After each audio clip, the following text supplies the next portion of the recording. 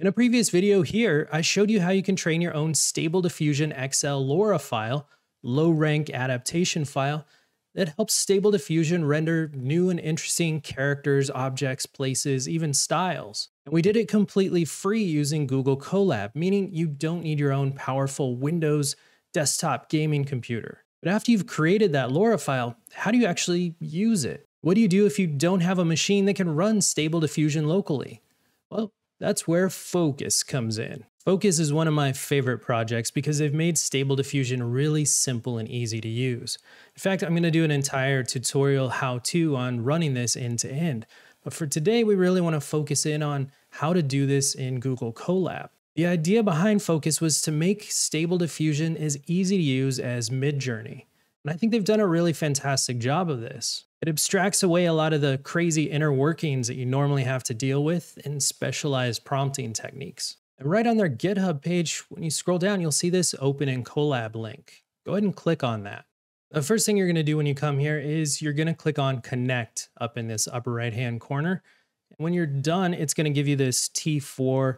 This gives you basically a GPU instance in Google Colab. So this will have a GPU with enough memory to run Stable Diffusion, and it'll have enough RAM and disk space for you to do all kinds of cool stuff. Once that's connected, go over here and just click this play button on the left here. It's going to tell you that this Colab notebook wasn't authored by Google. That's okay. Go ahead and click run anyway. And then you're going to see that it's actually installing Focus right now on this instance. So that'll take just a minute to do. Once it's all done and everything's loaded, you're going to see two URLs at the bottom. They'll say app started successful. Use the app with 127.0.0.1. This is a loopback address. It's a local address. You can't actually use that because you're not on the same network as the Colab machine.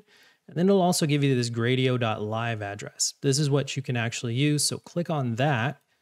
And this is going to load up the Focus UI. And you can see here it is. We've got our own Stable Diffusion software running in the cloud. So we can say, let's generate an image and just test it out. We'll say house by a stream down here in the text box, and we'll click generate. And just like that, here are our first two images. And you can see, even though my prompt was super simple, house by a stream, the results are very high quality. This is almost photographic quality. And that's because Focus does a whole bunch of fine tuning and tweaking on the back end in order to make your images stand out. If you put this into standard Stable Diffusion software like Automatic 1111, you're going to have to do a lot more tweaking and tuning to get this high a quality result. Now from here, we can dive into the advanced settings. Click on advanced, and that's going to open up this side panel that has a whole bunch of other options. You can select different dimensions and aspect ratios for the images generated, change the number of images generated, and even enter a negative prompt. Performance, I typically like to jump this up to quality unless I'm just testing things out. And then you can jump over to style. This is where you can set a bunch of different preset styles that modify the way that images look. Let's show you, for example. We'll go ahead and deselect the three that are on by default, and we'll select origami instead. We'll click generate. We won't change our prompt at all. And just like that, our house by a stream looks like it's made out of folded paper origami style. Pretty freaking cool. Next up, we're going to go over to the model tab. Now, by default, this is running the Juggernaut XL Stable Diffusion model. This is based on SDXL or Stable Diffusion Extra Large. It's a fine-tuned model that has a bunch of extra features built in that make it look a little bit better than SDXL. The results are a little bit higher quality. You can also select the refiner, so you could go with the Juggernaut XL refiner as well. That just fine-tunes the images after they get to about 80 or 90% of the way generated. You'll also notice that there's a LoRA section, and by default it has this SDXL offset example LoRA. Well, how do you get your LoRA file to show up here?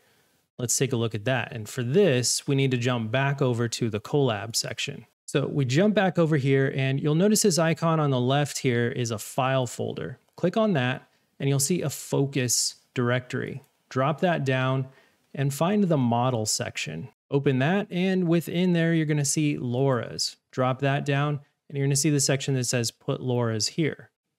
And with that directory selected, I'm going to go up here and go to upload to session storage. Select your LoRA file, and then you'll see down here at the bottom, it's actually uploading. That'll take just a minute. Now, it left it in the sample data folder. It didn't actually put it in the LoRA folder. So when it's done, go to the very bottom here, click on the file, and then you can just drag it up to the LoRA's directory. Perfect. So now we've got this PyTorch LoRa weights file. I still need to rename that. It's a terrible name, but you get the idea. You've got it here in the LoRa's folder. Now we can jump back into Focus. Click at the bottom, this refresh all files, and now you'll see your LoRa file is showing up in the dropdown. So select PyTorch LoRa weight safe tensors, and then drag this weight up to just about 1. Perfect. Go back to Style, and we're going to deselect Origami, and I'll go with MRE Dark Cyberpunk. For the prompt, you're going to need to use your prompt trigger word. So for mine, it's Tom Cruise Man. That's all you need to do. Let's click Generate. And just like that, we're using our custom LoRa file, and we're generating stable diffusion images with it. Now, if you wanted to, you could also upload different checkpoint models. So you could change out Juggernaut XL for stable diffusion XL or any other variation you want. Similar to what we did before, you jump back over here and you would just upload into instead of the LoRa's directory, you'd upload into the models directory and then place it under checkpoints. That's really all you have to do. You'll notice that down here on the disk, you've got 44 gigabytes available. So you've got plenty of space to upload additional files. Now, one thing to note, this will time out and actually stop, and all of the files that exist in here are going to get deleted. So make sure if you've got anything cool, like you like one of these images, that you right click on it and you actually save the image before it all gets destroyed and lost. Outside of those caveats, really cool way to get started using Stable Diffusion without your own hardware and PC. Now, if you do need to run Focus locally, it'll run on as little as 4 gigabytes of VRAM, so you can have a fairly old video card and still run it without a problem. Let me know what you think. If you have any questions, I'm always here to help. Hit me up in the comments, and I'll be doing that deep dive on Focus in another video coming up soon. As always, I'm Brian Levitt. This is All Your Tech AI, and we'll see you next time. Thank you so much. I'm the virtual prophet in the tech town, breaking down AI, wearing the crown. From basics to complex, never let you down. All Your Tech AI, earning the renown.